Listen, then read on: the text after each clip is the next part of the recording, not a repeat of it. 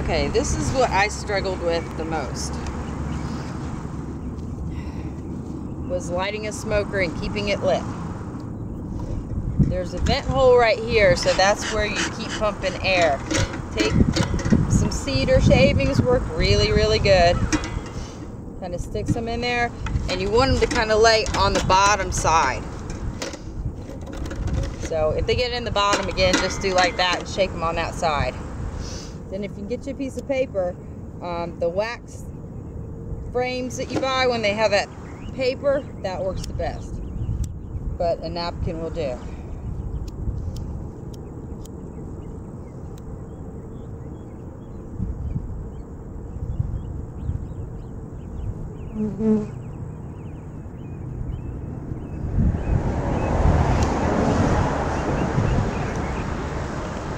It's a little windy today,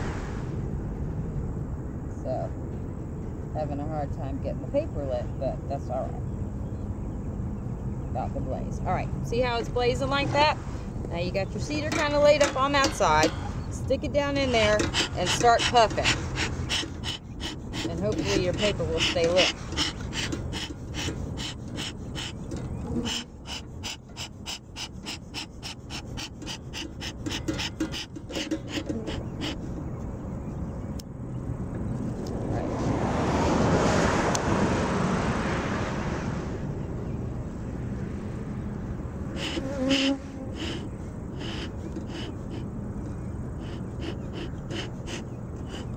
You can see in there, you can see there's a flame going now.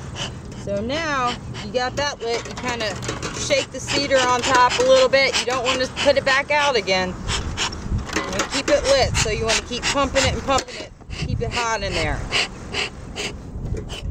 See how it's flaming in there? Shake the cedar around, wait till that catches on fire.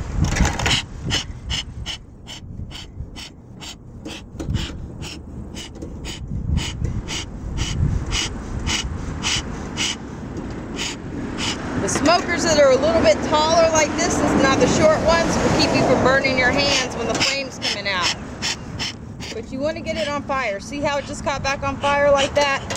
Now you're ready to put some more in there. So drop a handful, smoke it up, keep that fire burning. Don't smolder it.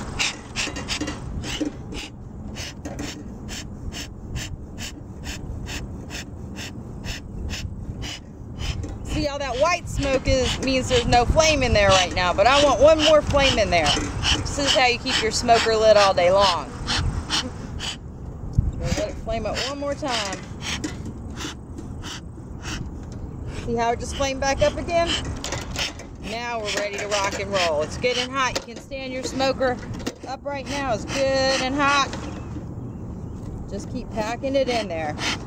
Put a handful, then pump it some. Keep it lit. Keep pumping it.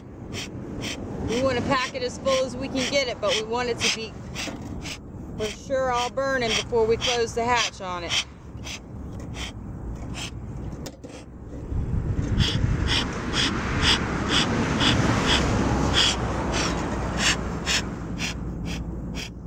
I know you would think that's good by now, but it's better if it gets a little bit hotter. The hotter you can make that thing.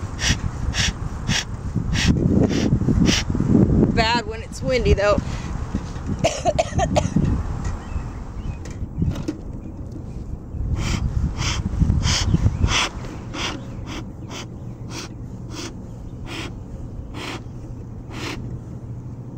Okay, that's what I was going for.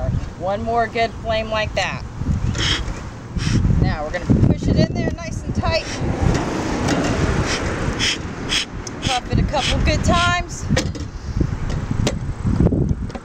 And that smoke is ready to go for the rest of the day. You don't want it where it's blowing out hot, hot smoke on your bees. So the more smoke you have, the better it is. If your smoker's not smoking good and you got it real hot and it's just blowing out hot air on them, they don't want that. So the smoke is what you want.